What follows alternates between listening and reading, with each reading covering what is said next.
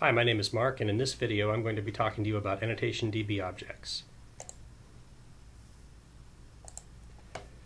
Now, AnnotationDb Objects are really just a way of making things easier for you, the end user. They're intended to be sort of an abstraction, an object that hides a lot of complexity. They can hide complicated relational databases, they can hide simple objects, they can hide web resources, but basically they represent a way to get some data. And they basically present you with four basic methods that I'll be talking about later in a demo.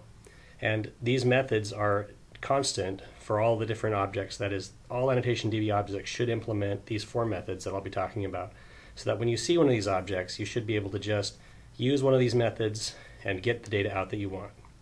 You can find them inside of packages. You can also find them inside of the Annotation Hub. Now I'm going to give a demo.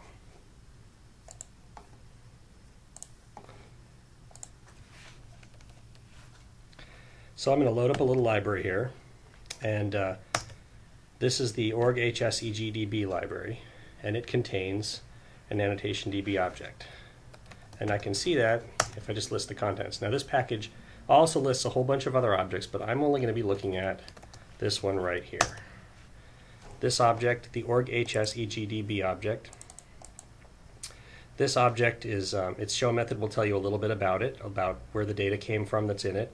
It actually is masking a database, but that's not really important. All you really need to know is that it's an AnnotationDb object.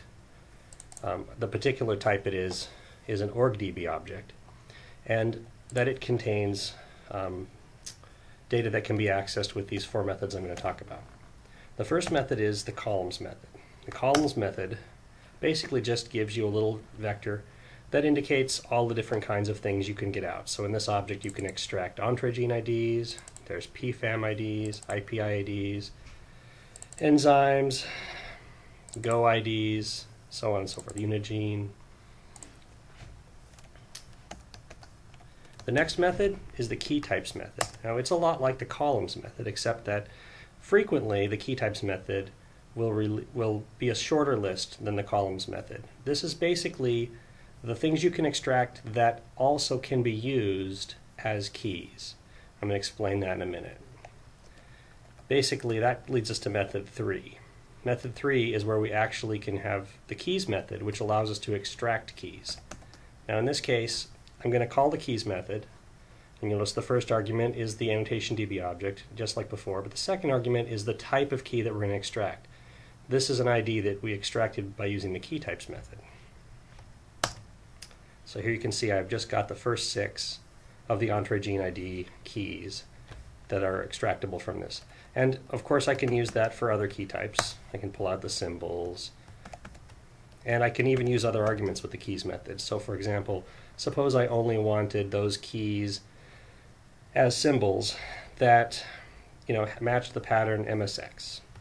Well, I can get those just like that. And now the final method is the select method. Now the select method requires several arguments.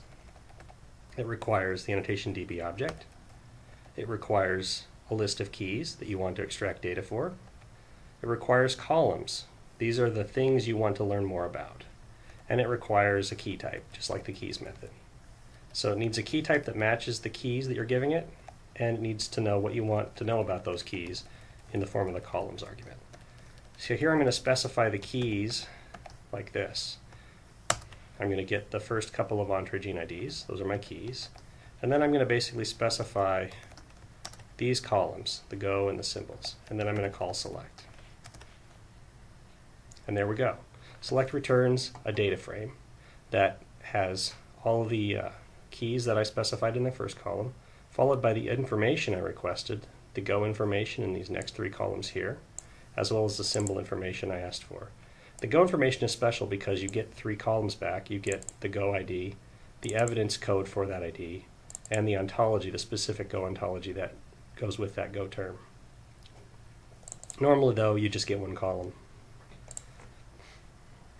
And also you'll notice there's a warning message, and this warning message is basically telling me that because of the request I made, I've basically resulted in a one-to-many relationship. In other words, each one of these Entrez gene IDs matches several different Go IDs. And that means that the data frame that comes back isn't 2 rows long, but in this case is actually more like 9.